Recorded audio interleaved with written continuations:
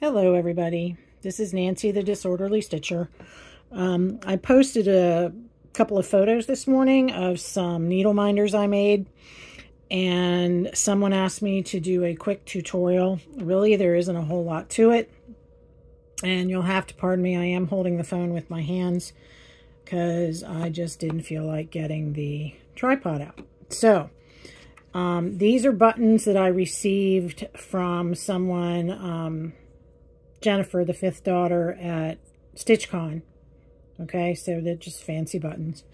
And these were pins that I bought off of Etsy that had the wire pin, you know, how it circles and then the pin comes up and it catches over here. Well, I just had my husband pull those wire pin things out and I made needle minders because I love peanuts. Now, the magnets I got off of Amazon, they are killer strong magnets. And like you can just do that and they stick. Also, these love to stick to each other too. Because, you know, these are metal. The Peanuts ones are metal. So there you go. So there's that. But really, all I did was I bought some tubes of E6000. And this was at Joann's. Picked it up last night. In fact, my husband saw it and he said, "Hey, isn't that the stuff you want?" And so I opened up one tube. And if you look at the tube, you can see that it has maybe if I can zoom in on it. Anyway, there's a little poker thing in there that you can poke open the end. Okay. And what I have here is a pin that I got from school. We are the Greyhounds, and this is our paw print. So I'm going to take my tube of goo, and I'm just going to put a little dab of goo, because, you know, a little dab will do. My mother always used to say a little dab will do you.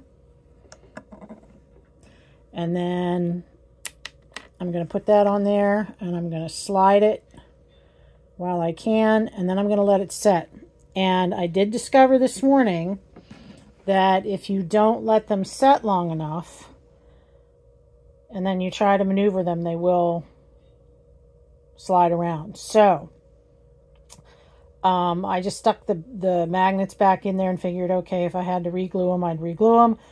But apparently they're okay. There's enough goo in there that the bottom magnet didn't slide. But if it, you know, comes apart, I can fix it.